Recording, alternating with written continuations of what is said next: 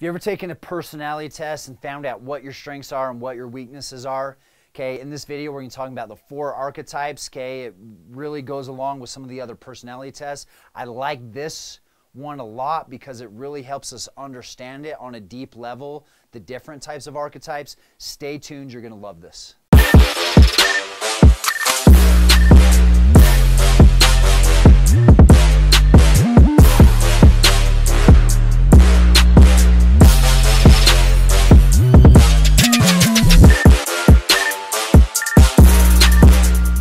So in this video, we're going to be talking about the lover, the magician, the warrior, and the king. I learned this from my mentor, Elliot Holtz.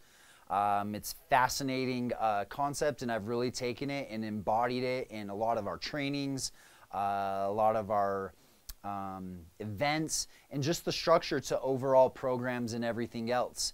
And it's really helped me understand myself more. It's really helped me understand other people. And the end of the day, you know, we need a combination of all these different archetypes around us, right? We need someone to be the yin to our yang, or yang to our yin, right? We need someone to balance out our strengths and our weaknesses, right? You know, years ago, I was building my dream house. This was about 2017, and it was moving day, right? And I had some of my friends over, my mom and my dad over, my brother over, and we're packing up the house, right? We're getting ready, and my mom walks in. She's like, I love my mom. She's the ultimate lover. She walks in. She's like, oh, I'm so excited. My son's moving. And then she starts to cry, getting all emotional, right? I'm so proud of my son. Oh, do you guys want breakfast burritos? Should I go down the street and get some breakfast burritos? Are you hungry? Right? Which is a total lover. They're all about connecting and loving and having a great time, right? They're very fixated on building relationships. Okay, so that's the lover, and that's my mom's core, right? And then I have one of my other friends. She's in my office, organizing all the books alphabetically, okay, making sure it all fits right, okay. My dad's more of a magician. He's out there playing Tetris with all my furniture in the truck. He's just sitting there looking at it. He'll go and he'll put that there, and then, oh, that doesn't fit there. And he'll move it. And then, you know, one of my go-to archetypes, and we all have a go-to archetype, is warrior. So I'm like, no, Mom, we're good. We don't need breakfast. Okay, everyone's ate. Who cares about alphabetical? I'm going to rip that shit out anyways. I'm out, my dad, we just need to load it. We're going to do more. We're going to do more of this. We just need to load it. And I'm sitting there running around, and then I pause. And I go, who's the king? That's me. Okay? And during all that chaos, we had the lover, we had the magicians, okay, which are the analytical, making sure the ABCs are all in order, the 1, 2, 3s, right? They're very smart, very logical, okay? They operate from their mind, okay? The lover is how they feel, right? The warrior is all about getting things done, action. But those 3 archetypes can't really move forward and get things done if they don't have the king and the queen giving the grand vision. Okay, so in that moment, I realized, okay, I need to be the king right here. If there's no vision, if there's no grand outline of what we're doing, then we're not going to get things done. So this applies in business. This applies when moving. So this applies in all other spaces. So the more you can know about your archetype, the more you can know about your weaknesses, the more you can strengthen those. And then also this applies with your clients, okay? Is that person a lover? Are they a magician? Okay, are they a warrior? Are they a king? Okay, and the more you know about their archetypes, the more you can know maybe what are some of their shadows. Okay, and we'll talk about that in a second. But let's dive a little bit deeper, you know, on this concept. So we got the lover. Okay, the lover is all about connection. Okay, they love to love, right? They love to form relationships. This is the person that you put on the phones. They're the first person that you would want someone to meet. They're all about customer service. They're all about doing the service, right? They're at the ground level. Okay, they're the ones that fell in love with the arts. They fell in love with it, right? And then the magician. The magician is more about, okay, how are we actually doing this? What's the way? Okay, so they're all about the steps. Okay, your accountants, your loan officers, your web developers, right? They're all about their primary, the magicians. Okay, and then we got the warriors.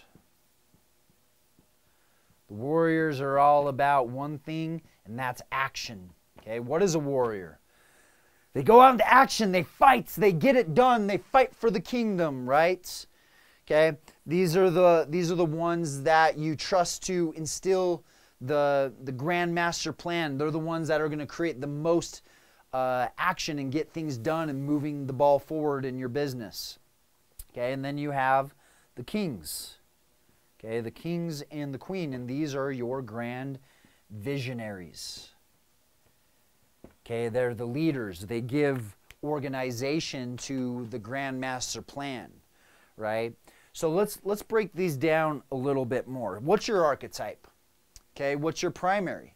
What's your secondary? So I want you to order this, okay, from top to bottom. Not all of them are going to be number one. You know, you want to put what's your main go-to, okay? Over the years, I find myself being more of a lover. Okay, then I found myself being a magician. Then I found myself very heavily in the warrior. Then I find myself in the king. Okay, I had to step into the magician at certain ports of time, like the certification, right? So you're going to step in the different archetypes at certain periods of time. You're never 100% one, but what's your primary? Okay, what's your secondary? Okay, so order them from 1 to 4. Okay, so let's go a bit deeper. Okay, the kings, okay, they're all about being. They just allow themselves to be, right? That's the primary energy in which they operate. Okay, the warriors, it's about doing. Okay, so warriors are happy when they're doing. Kings are happy when they're being, right? Okay, magicians, okay, when they're thinking. Okay, when they think. All right, so to connect with a magician, okay, do you guys think alike? Warriors connect. Do you do some of the similar things? Kings, do you like to be the same way? Is your being similar? Right? And then with our lover, right, there are fillers, right? Do they feel the same way about things? Okay? So this is important for you to know with your clients as well. Okay, and once you know their primary archetype, okay, then you have an idea of maybe what are some of their shadows that they could step in. Okay, what's a shadow? A shadow is the dark part, maybe the part of it that is not the most, I fail to say bad, okay? We tend to label things good or bad, right? Is darkness bad? Well, we need darkness in the world, right? Or else all the trees would die. There can't be light 24/7, right? We have to rip down the muscle in order for it to grow back. So I don't really like to necessarily label it good or bad. It just depends upon the result that you're wanting to create, right? And so a shadow is a less than ideal version of that specific archetype, okay? And we all fall into different shadows. No one's perfect, right? So the philosophy or the metaphor I give is when the sun rises, right, it casts this shadow this way, okay? And as the sun becomes the highest in the sky, there's not much of a shadow. And then as the sun starts to fade into the sky and set, okay, it casts the shadow this way. And the lower the sun is, the more of a shadow it creates. So the goal is to step into the light of each one of these. But we got to be cautious because the shadow could be there and could be affecting us, right? I had a client that said, you know, Travis, I'm really self-conscious about being narcissistic. You know, I'm really scared about that. And I say, just because you see the shadow doesn't mean you are the shadow. Okay? Usually we are the shadows when we don't see the shadow, when we're oblivious to the narcissistic, right?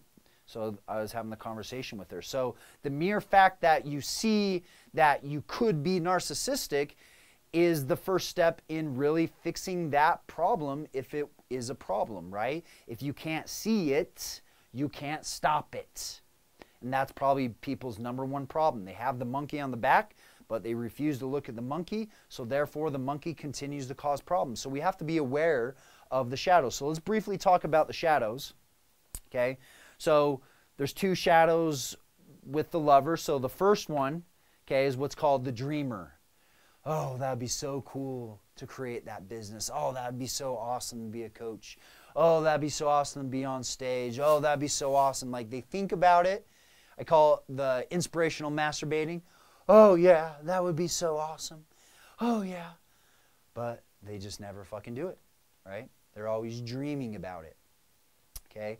Then on the other side of the lover is the mama's boy or the daddy's girl, right? They're addicted to love. They have to have it. They have to have the connection, and they'll even go to dark methods to get it, okay? They'll call their boyfriend over and over till they don't respond, and if they don't respond or not getting attention, they'll cause a fight.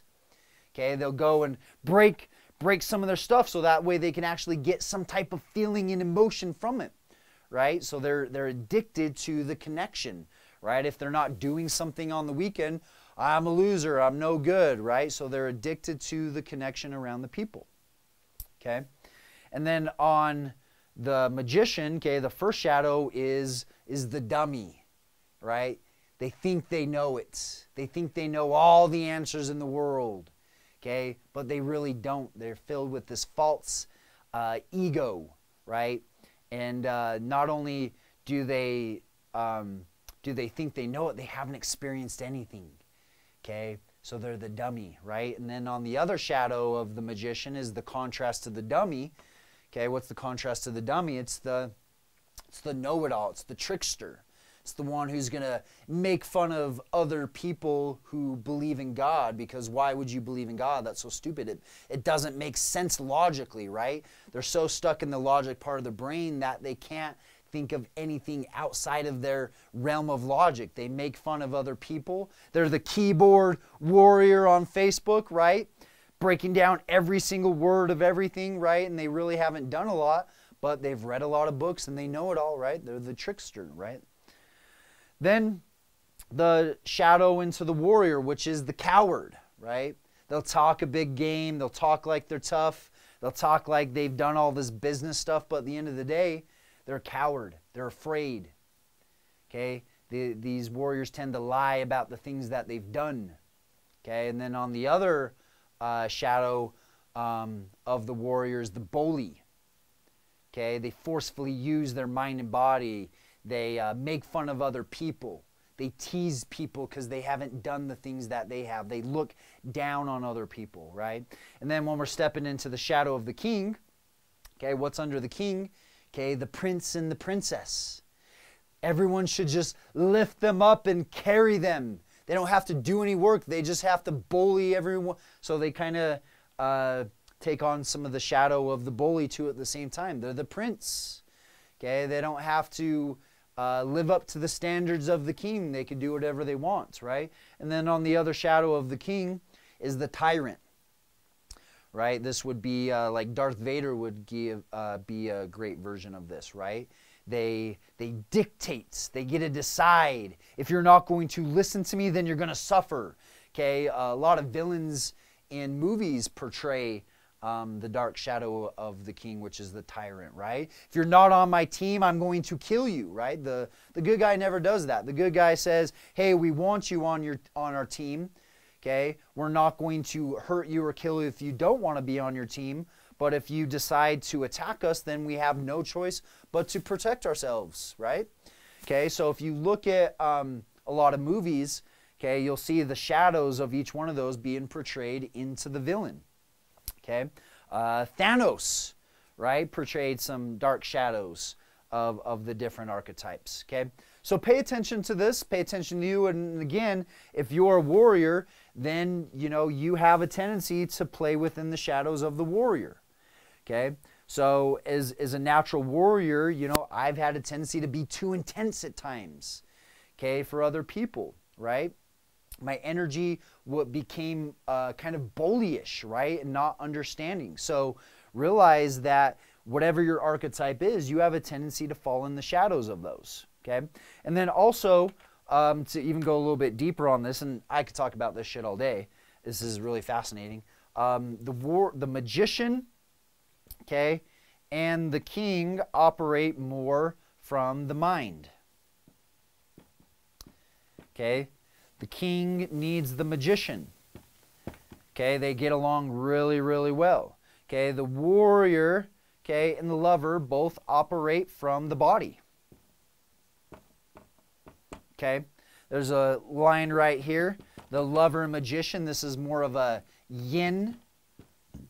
Okay, more of a yin type energy. The warrior and the king, that's more of a yang.